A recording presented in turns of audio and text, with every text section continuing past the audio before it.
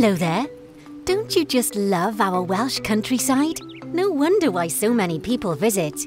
It's filled with beautiful, sustainable forests, woodlands, parks, grassland for grazing, and of course something we all need, food crops.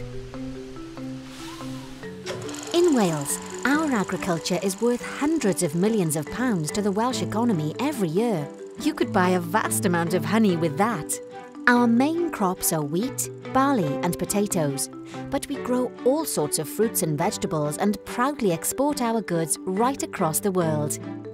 Sadly, our plants are under threat from some nasty pests and diseases that could find their way to our land from around the world. The devastating Colorado beetle. Ooh. Epitrix. Ah! And the dreaded Xylella. Ugh! In 2002, a new Phytophthora disease was discovered affecting viburnum plants in Sussex. This has spread across the UK and is now damaging and killing larch trees in vast areas of Wales. These pests and diseases can have a devastating effect, and if they discover their favourite host plant, they will use them as a source of food, reducing crop yields or devastating our environment. That means more waste, more costs, less local food and less countryside to enjoy. But how are these pests and diseases reaching our crops in the first place? Well, roll up your sleeves. It's time for you to take action.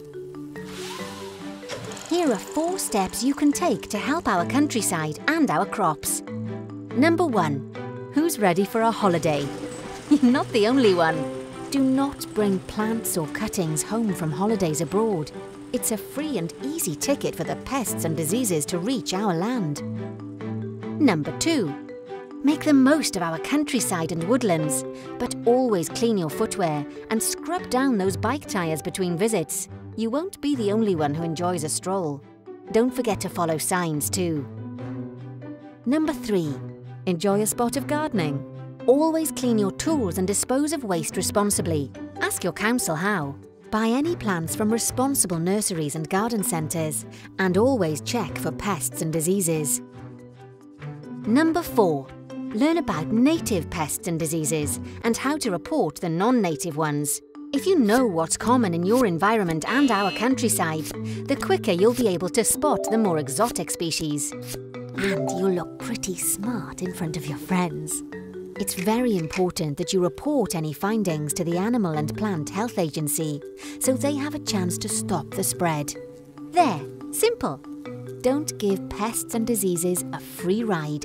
Act responsibly and learn, learn, learn. That way, we can all keep our countryside healthy and vibrant for future generations to enjoy.